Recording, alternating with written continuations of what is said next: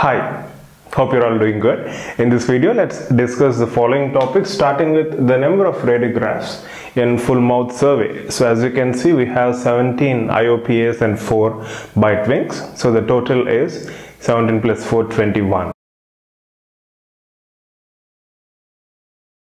Right, now moving on to the next question. Pleomorphic adenoma, we already discussed the same prior in the form of a gene. So also there seems to be a question on pleomorphic adenoma is most commonly seen in which of the following salivary glands. So as you're all familiar with, it is parotid gland. Pleomorphic adenoma is a benign neoplasm consisting of cells exhibiting the ability to differentiate to epithelial and mesenchymal cells.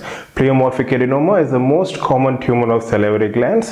The parotid gland is the most common site of pleomorphic adenoma. Right? Moving on to the next question. There seems to be a case-based question from jaundice. So do refer the following literature and see if it is helpful in answering your question.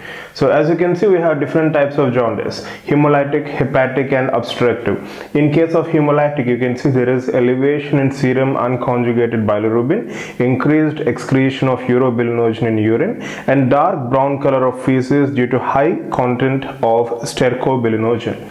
And in case of hepatic jaundice, you can see there is increased levels of conjugated and unconjugated bilirubin in serum, dark colored urine due to excessive excretion of bilirubin and urobilinogen, increased activities of alanine transaminase and aspartate transaminase released in circulation due to damage to hepatocytes, and also the patients pass pale clay colored stools due to absence of stercobilinogen.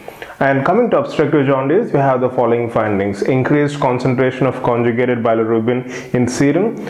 Serum alkaline phosphatase is elevated as it is released from cells of damaged bile duct. Dark colored urine due to elevated excretion of bilirubin, and clay colored feces due to absence of stercobilinogen. And feces contain excessive fat, indicating impairment in fat digestion and absorption in the absence of bile. Right? Also the patients experience nausea and gastrointestinal pain. So these are some of the findings relevant to different types of jaundice. See if that's helpful in answering your question. Now moving on to the next question, ptosis. As you know, drooping of eyelid. There are different causes for ptosis. Neurogenic cause is one among them. So third nerve palsy and Horner syndrome are the important causes of neurogenic ptosis. Third nerve palsy can result from vascular or inflammatory or neurotoxic or compressive etiology. It presents with ptosis, extraocular muscle involvement sparing the lateral rectus and superior oblique, down and out eyeball, and with or without pupillary involvement, that is mydriasis. See if this information is helpful in answering the question. Now moving on to the next question, typhoid ulcer. So as you can see, we have some literature pertaining to the same. So typhoid fever and paratyphoid fever is a systemic infection caused by Salmonella enterica, including Salmonella enterica serotype typhi and serotype paratyphi. Enteric fever is a fecal oral transmissible disease and thus occurs in an environment with overcrowding, poor sanitation and untreated water. Intestinal bleeding in typhoid fever usually occurs from the ulcers in the ileum or the proximal colon, and the most common colonoscopic manifestations are multiple variable sized punched out ulcerations, and the shape of the ulcers is usually ovoid with the longest diameter parallel to long axis of gut, so that stricture formation doesn't occur after healing. The edges are soft, swollen and irregular but not undermined. The floor is usually smooth and is formed by muscular coat. Near the ileocecal valve, where perforation occurs more commonly, ulcers become deeper than elsewhere. All the uncommon sporadic cases of typhoid fever still occur. Now let's move on to the next question, lipoma. There seems to be a case-based question. As you know, slip sign is characteristic of lipoma. Let's review some literature. A characteristic slippage sign may be elicited by gently sliding the fingers off the edge of the tumor. The tumor will be felt to slip out from under, as opposed to a sebaceous cyst or an abscess that is tethered by surrounding induration. And also you can see the clinical appearance of lipoma. Now let's move on to the next question, Valsalva maneuver. I'm sure you're all familiar with the same. So anterior vibrating line, which is an imaginary line lying at the junction between the immovable tissues or hard palate and slightly movable tissues of soft palate, it can be located by asking the patient to perform the Valsalva maneuver.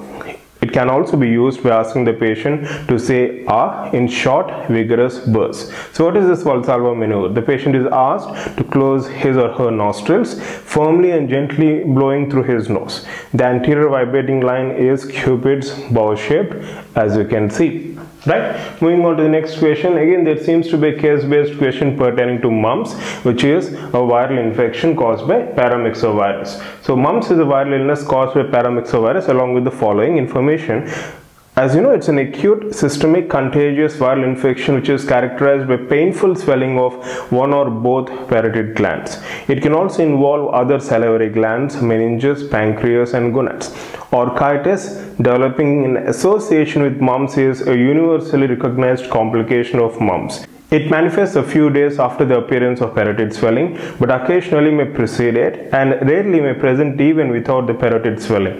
Mumps associated with orchitis results in severe pain, swelling and tenderness at the affected site and is often associated with high fever, nausea, vomiting and abdominal pain. It resolves over a week, though gonadal tenderness may persist for a long time. The possibility of sterility occurring in males lends particular interest as this is the most serious complication of mumps syndrome. Frequency of occurrence of orchitis varies with age and with each epidemic bout. Right? So keep this additional information in mind.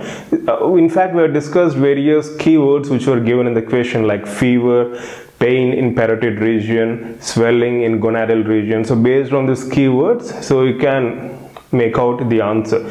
So it is viral based infection caused by paramyxovirus and we are talking about mumps infection, right? I hope it's clear. Now let's move on to the next question. Hydatid cyst, again this seems to be a case-based question about a person spending most of his or her time with dog. So what kind of infection he could be suffering from based on some features which were given in the question like swelling in the region of liver. So I'm not sure what the keywords are, but based on what information I received, here is some information. So hydatid tapeworm.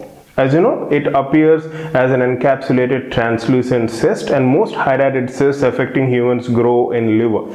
The hydatid tapeworm life cycle requires two host animals for its survival. One, hydatid occurs as a small tapeworm in the intestine of dogs or other animals like dingoes or even foxes. These are known as definitive hosts.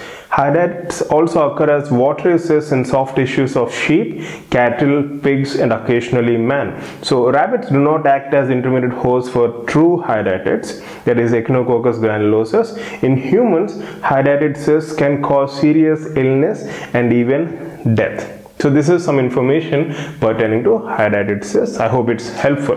Now moving on to the final question in this video. We have different modes of health communication as you can see. So panel discussion is one such. In a panel discussion, 4 to 8 persons who are qualified to talk about the topic sit and discuss a given problem or the topic in front of a large group or audience. The panel comprises a chairman or moderator and from 4 to 8 speakers. The chairman opens the meeting, welcomes the group and introduces the panel speakers, introduces the topic briefly and invites the panel speakers to present their points of view. Panel discussion can be an extremely effective method of education provided it is properly planned and guided. So you can find additional information here and also you can find additional information about workshops, role playing, conferences, seminars, chalk and talk lectures, demonstrations, etc. Right? So these are some of the topics which I wanted to highlight in this specific video. So do let me know if you need any additional information. I'll update them accordingly in the description part of the video. I hope it's clear. Wish you all the best. Love you all.